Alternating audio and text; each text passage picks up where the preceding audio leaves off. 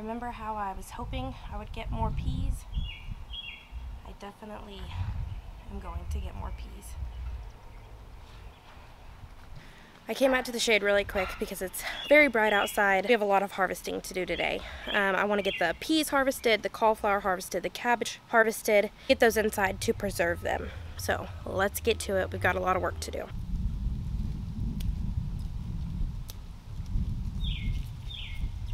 I was kind of nervous that this garden hod, the holes were going to be too big and the peas were going to fall through.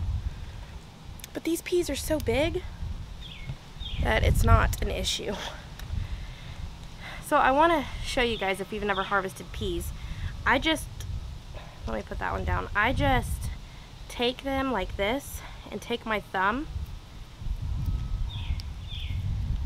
and pop them right off the plant. Seriously, look at all of these peas.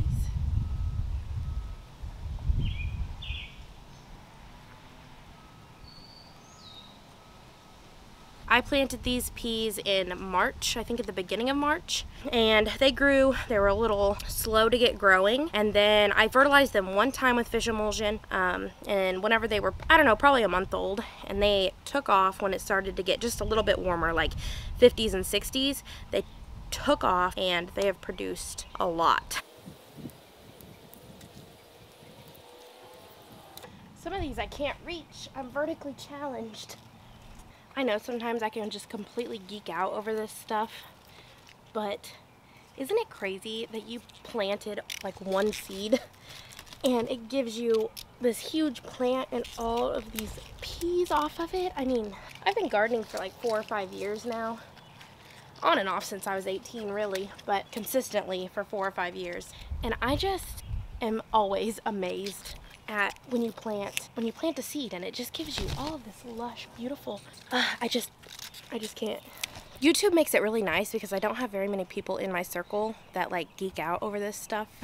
So whenever I talk about it and then you guys comment and say like, yeah, they're my plant babies too, or you know, just you geek out over it with me, it's really nice to have people in my circle. So this is where we're at right now. I've still got a whole bunch left. Okay, we're gonna have to go inside and get my roux apron that goes over me because I'm having to get up on the raised bed to pick the peas at the very top. This is a roux apron, and what it does is it has a pouch. It has a pouch here, and at the bottom of the pouch it has these strings that, well, if I can find, oh, right here. The little knot is right here, and you can just clip it, push those little strings down, and then it holds. So it makes a pouch, and then you can harvest and put your harvest inside the little pouch here. And it's pretty big.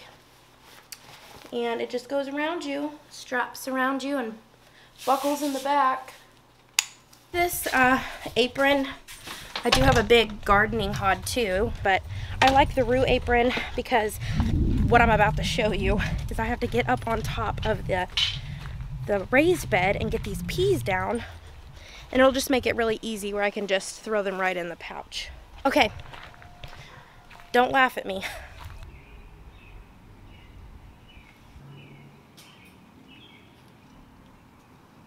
Don't try this at home.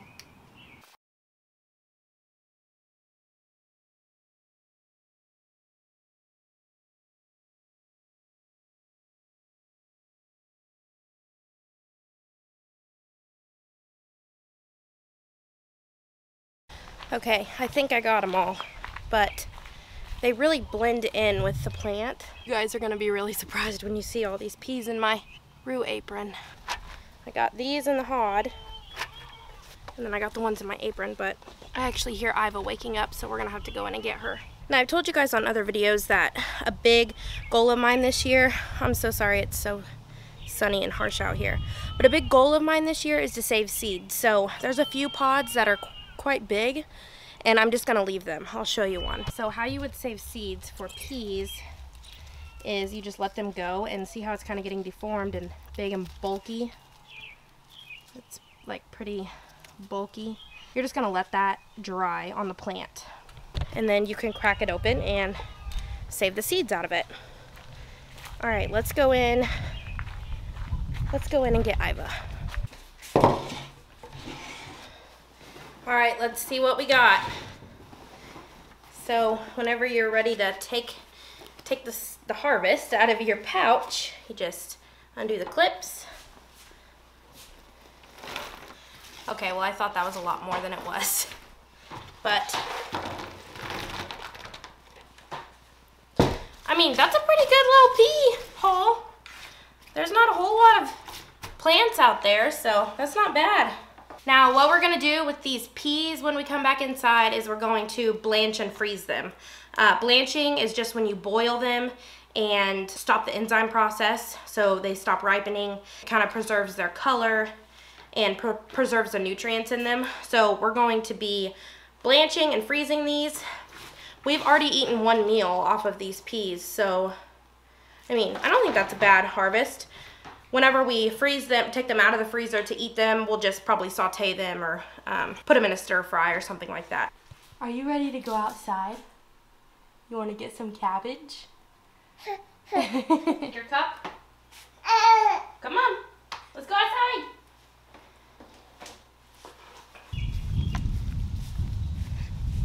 She's not real happy. What's the matter? What's wrong with you? What's the matter? Come here, come here. Okay, I'm gonna see if I can harvest this while holding her. So I've got my colander and then a knife. Really, I could probably do this without cutting. So I'm just going to twist, twist, twist. Voila.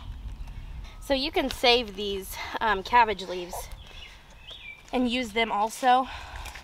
The reason why I was gonna just use the knife and cut them off at the base is just so that I didn't bring a bunch of dirt in and roots. Maybe I can cut it off. Oh, looky there. Look at that head of cabbage. So this one you can see didn't really form that much of a head. Try to just go ahead and cut that off.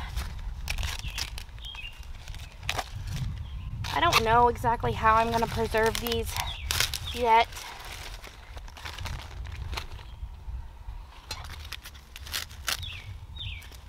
But we'll figure it out. Now we need to get the cauliflower. I'll see if she wants to sit in her dome. And I'll try to do that with 2 hands. These cauliflowers are definitely ready to see how they're kind of. This is just one big bud. This will actually go into a flower. And I'll probably leave this one, maybe this one, but this one is probably ready. These could probably get a little bit more size on them. That one there looks pretty good. But if you've been watching my videos, I've planted squash down in the middle of these, and that is just so when I tear all this out, there's something else growing. Here's a squash here. So I just planted some zucchini and squash. All right, so I'm just gonna put the leaves down and cut it off right down here at the base.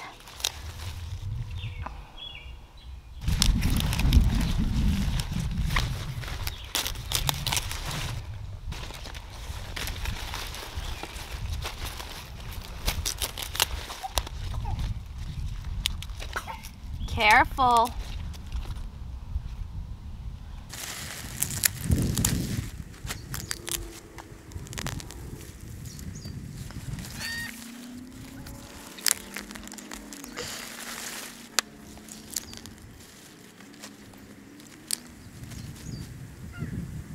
So go ahead and ripping these out, that way my squash can get some sun and not be shaded by these cabbage leaves. And what I'll do is just put these in the wheelbarrow and take them to the compost pile that we don't have started yet, but that I plan on getting done pretty quickly and letting these compost. You can see here, there's a squash, there's a squash, there's a squash, there's a squash, there's a squash tucked underneath that cauliflower. There's 2 squash, there's a squash. So this is going to be the squash bed. Are you content now? There's all my cauliflower down in my apron. All right, we've got our cauliflower harvested, we've got our cabbage harvested, we've got our peas harvested. Now let's go in and preserve it. My favorite part. It's so satisfying putting things in the freezer or canning them once you've grown them. It's so satisfying. Uh-oh. Uh-oh, we dropped the cabbage. We'll put this one in the apron. She is pulling up. I'm gonna set these on the porch really quick.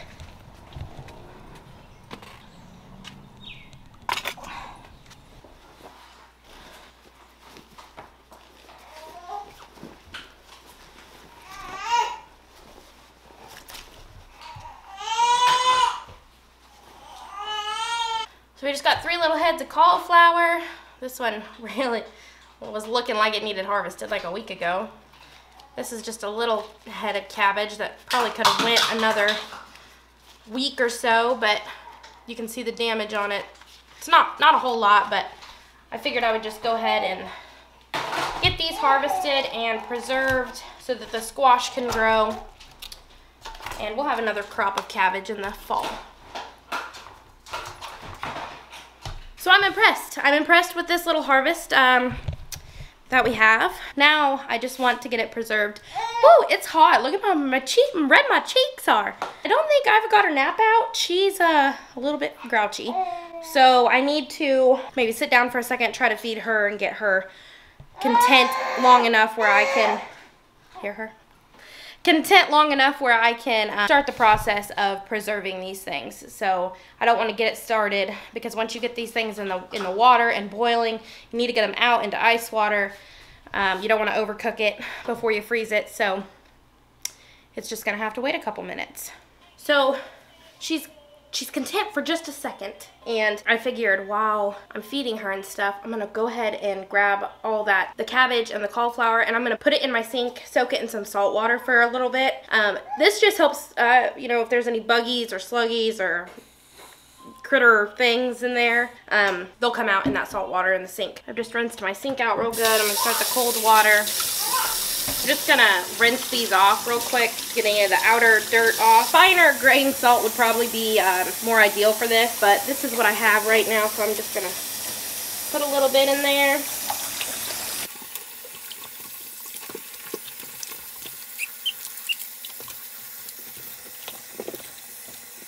Alright guys, so I've got my hot water going into my pot. I'm going to get it on the stove. So I got that on the stove. I got my peas. I'm going to give them a quick rinse.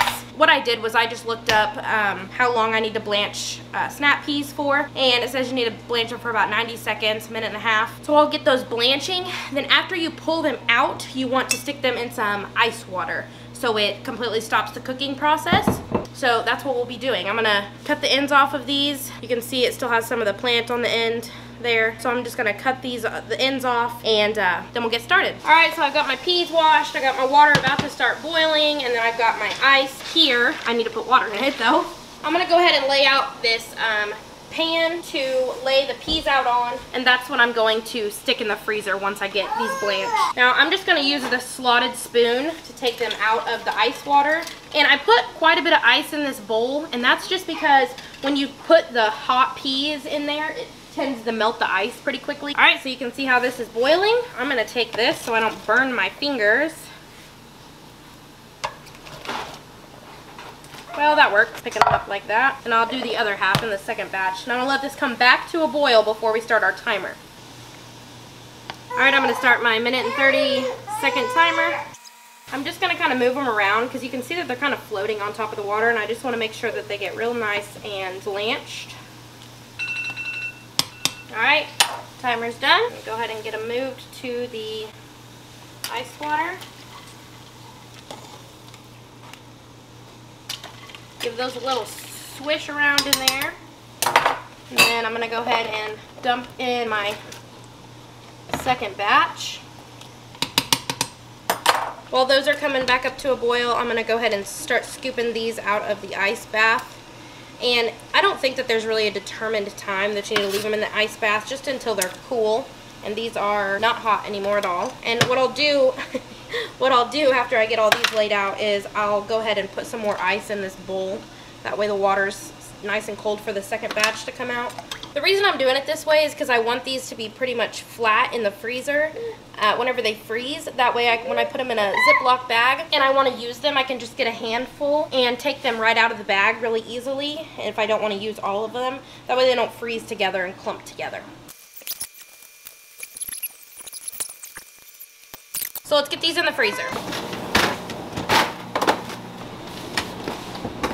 Alright, we'll come back when those are frozen, and I think what I'm going to do is just cut up the cauliflower, and we're going to use that for dinner tonight since there's only 3 small heads. And then the cabbage, I think with the cabbage, since there's not a ton of it, I may put that in the refrigerator. I don't know. We'll see. Alright, so I pulled these peas out of the freezer. I'm just taking a metal spatula and kind of getting them unstuck from the pan. Then I've got a gallon Ziploc freezer bag. Now what I'll do with these is just put them in the freezer and kind of lay them flat. And then there you have it. You've got your peas preserved. Now I want to show you guys something else before I end this video. I've got my cauliflower in the oven for dinner tonight. I have made some cabbage for a side, and I want to show you what those are looking like. So I just sauteed the cabbage in some butter and garlic. I got my husband's sauteing in butter and garlic. I put some cayenne pepper in his, some ground ginger, and then there is the cauliflower. And I boiled it for a couple minutes until it got a little bit soft, and then I put some Swiss cheese and Parmesan on top with some garlic salt. So hopefully those things turn out really well. I appreciate you guys hanging out with me today and watching. I hope you guys are enjoying these Preserve the Harvest videos. If you haven't yet, consider subscribing. From one gardener to another. See you guys in the next one.